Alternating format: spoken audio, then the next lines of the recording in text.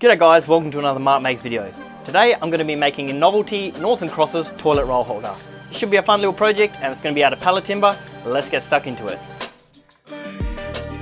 Okay, so I've made a start to this project already. Selected a pallet, taken off 6 of the slats.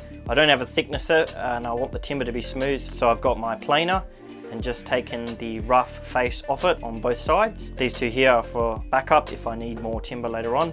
So now I'm going to start marking out the outside frame and assembling that.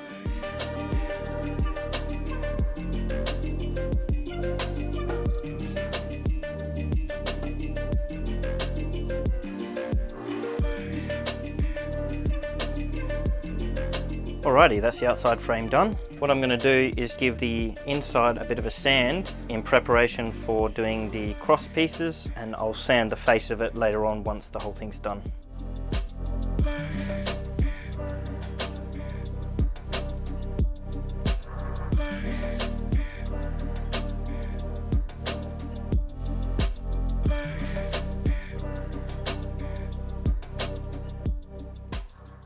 Alrighty, that is the center of the frame done. It's come up pretty good, I think. The biggest challenge was probably trying to get these center pieces in. I had to put some screws in on an angle. A pin gun would have been a lot better, but mine is currently in repairs at the moment. So the next thing I'm going to do is sand the whole thing, in particular the face of it. The timber there is quite rough still. I didn't get the planer on that at all. Going to work on that and then we'll look at varnish.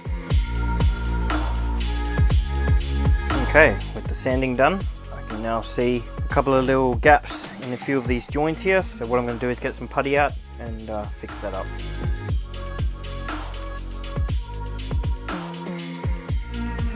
Alright, all that is puttied. I'll put that on the other side of the workshop. And while I'm waiting for that to dry, I'm going to get started on the crosses.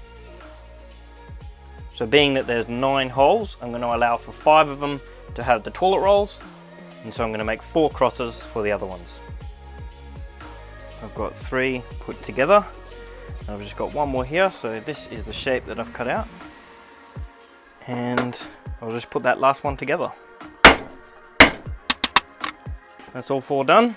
And so the next step is going to go back to the frame and sand all that putty, which is now dry. That is the sanding done, so this frame is complete other than some varnish. So I'm going to put a coat of varnish on that.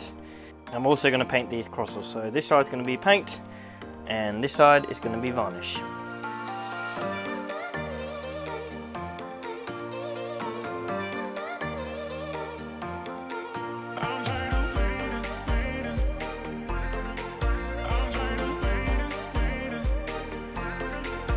So that is everything dry. There's 2 coats of varnish on this frame here and a couple of coats of the black paint for the X's. They've come up pretty well and they fit in there quite nicely, I think. So the next thing I'm going to do is attach these little brackets to the frame and hang it up in the bathroom.